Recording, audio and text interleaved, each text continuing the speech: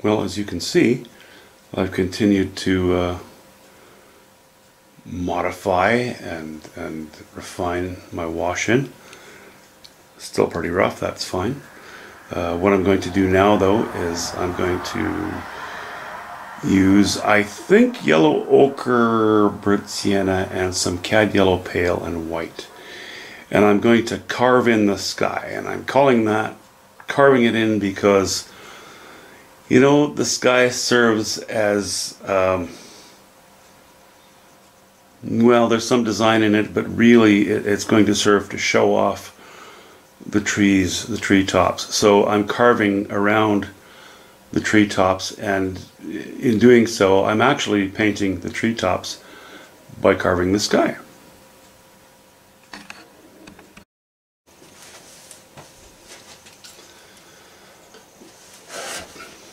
Well, you know, the shapes, I think, are good now.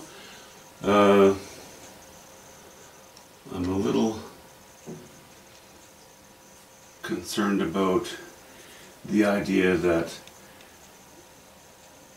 we have these horizontal lines, and this area is nice. You know, if I were to make, okay, this is going to be kind of a line. Make an imaginary line here. Is that good? No, that's not good. Let me just find something to block that line off with.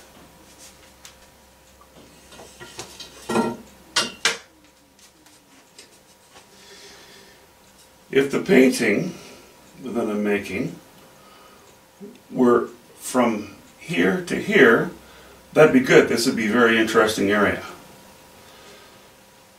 But it's not. I have to always bear in mind that this painting as a whole needs to balance itself off without being perfectly balanced.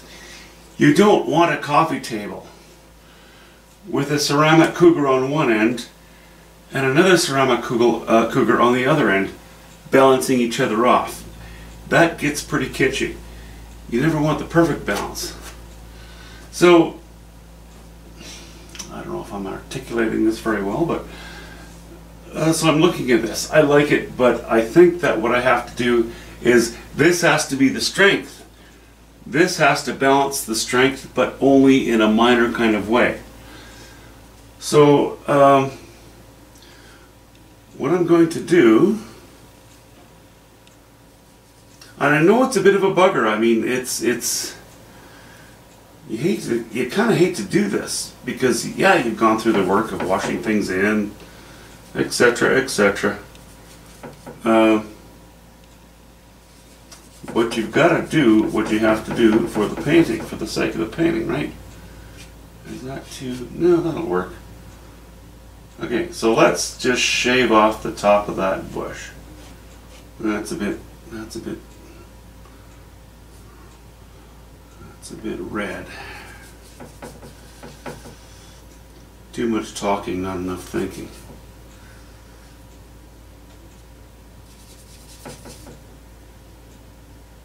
Okay, so we're going to shave that off. It's too red. It's okay. I'm going over everything anyway.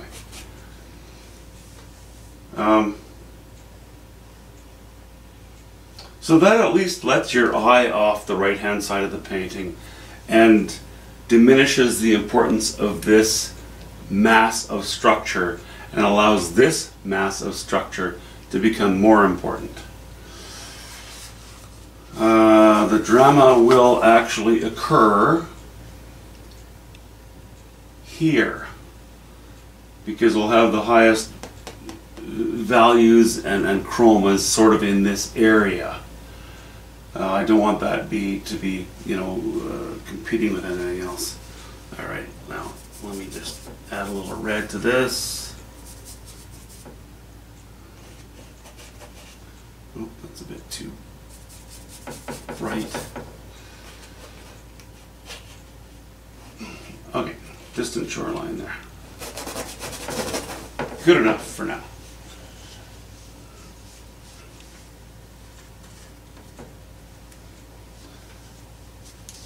See, so this is still pretty interesting, but it's not competing with this. This will be heavy, strong, dramatic. This should be complementary to that, but not competing with that.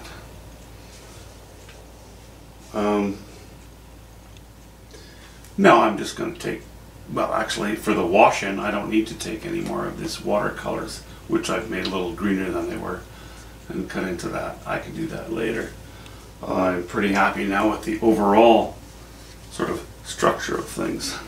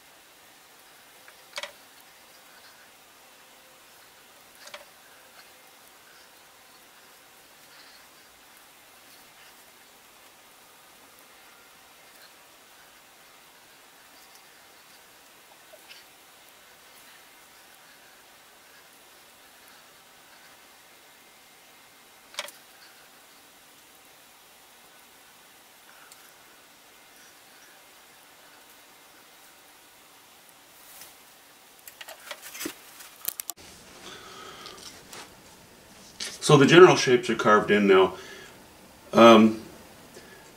Started to get the feeling of a goalpost and another goalpost with a view in between them. That'll go away as the painting develops. The beginning of that process was cutting the top of the foliage off of this tree. So this tree doesn't go, the trunk doesn't go clear off the top of the canvas. This will be more important. But there's still a lot of mass here, and I need to think about where I'm going to paint in the negative space to try to break that up a little bit.